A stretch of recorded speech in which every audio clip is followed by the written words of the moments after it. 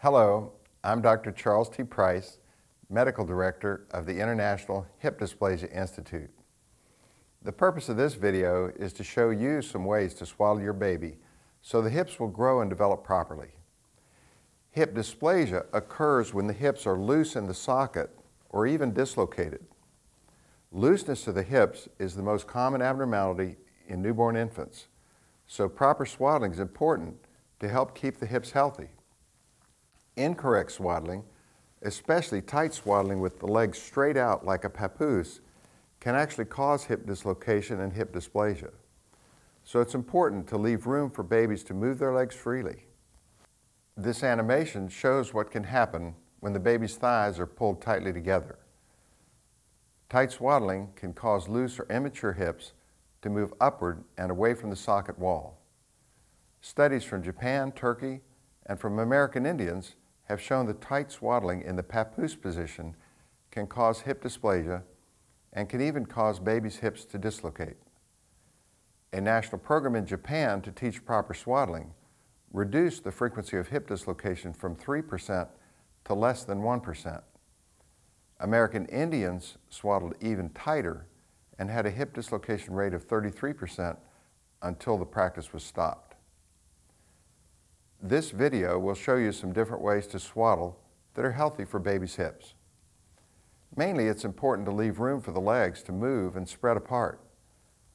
First, we will show you conventional swaddling with a blanket or cloth. Then we will show you a commercial product that can also be used for swaddling.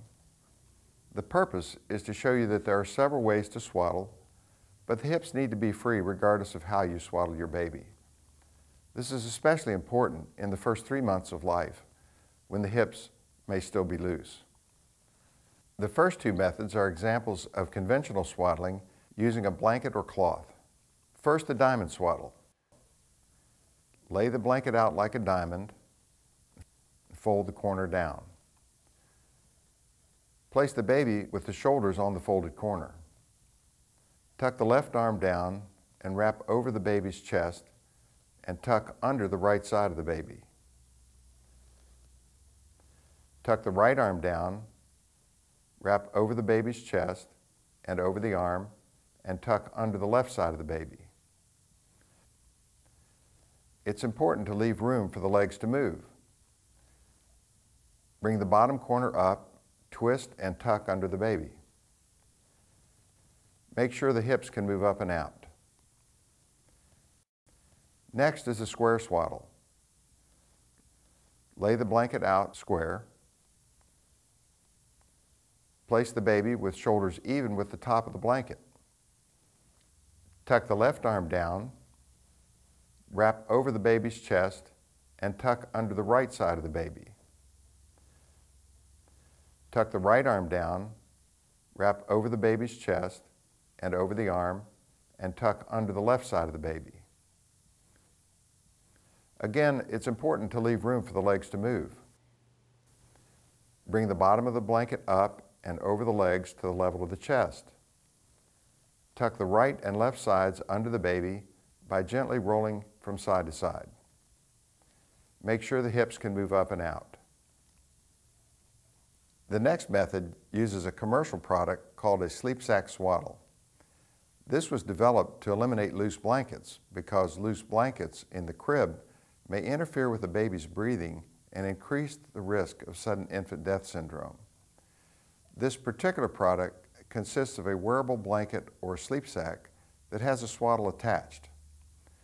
Note that there are 2 strips of Velcro on the swaddle to help secure it in place. The baby is put in the sleep sack and the swaddle is stretched out to the sides. The right arm is placed at the baby's side.